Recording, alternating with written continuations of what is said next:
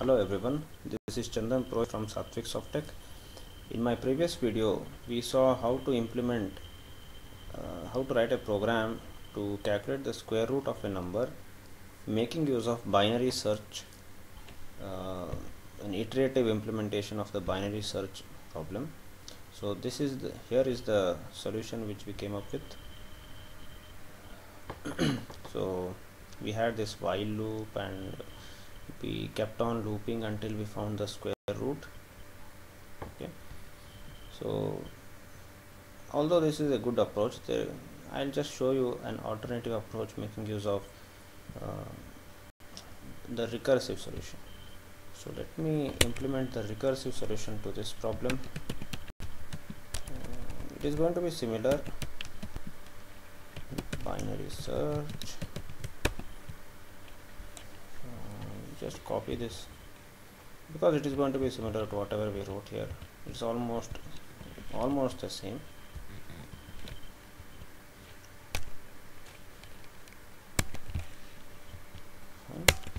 So if you observe here in my iterative solution,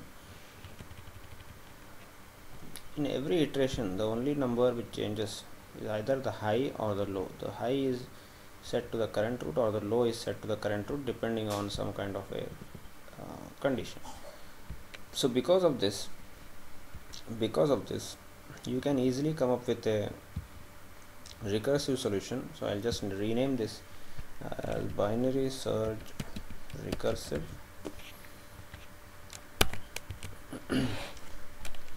So I'll just put this if statement here. So if the absolute value, so instead of writing this, instead of writing the loop, I'll just copy this part. So my loop is now going to get replaced by successive calls to the bin search recursive function. So every time I come inside the function, I'll first calculate the current root and then I'll print out the low, high and current root, then get my approximation of the square, okay, and then check whether it is within the epsilon. So if it is within the epsilon, then I break. I don't just break. I will return. If it is within that limit, then I need to return. So current root, I need to return my answer. Okay. Otherwise, I need to again go on successively calling the binary search recursive algorithm. So this condition here, we can make use of the conditional operator in C, that to give a little bit more elegant answer. So it is going to be something like this: current approximation. If my current approximation is greater than my number, okay, oops. If my current approximation is greater than my number,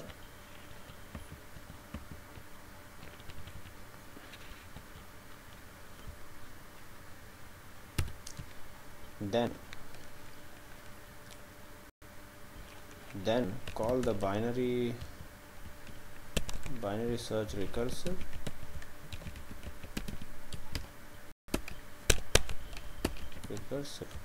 with the number, and so in this case I need to change the high.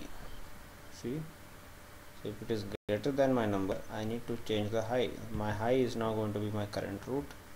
So number, low, current root. Okay, number, low and current root. If it is not the case,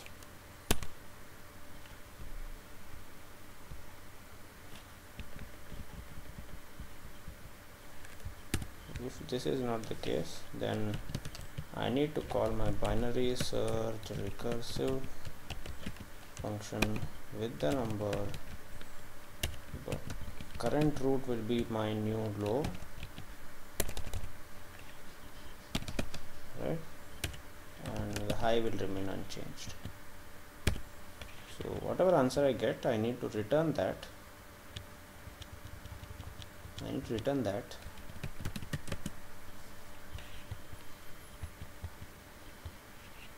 Fine. So if I execute this now with my binary search recursive function,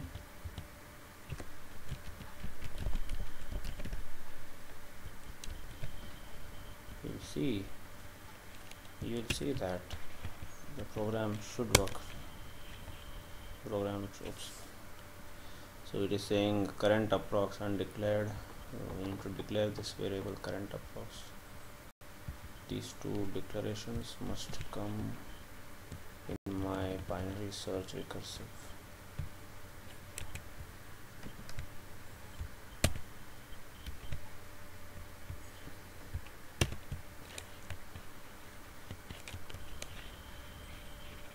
Okay, so that's a clean compilation. Oops. So that is 122.474487. So that it is giving us pretty good answers. So I'll just reduce it just to confirm. So what is the square root of 2?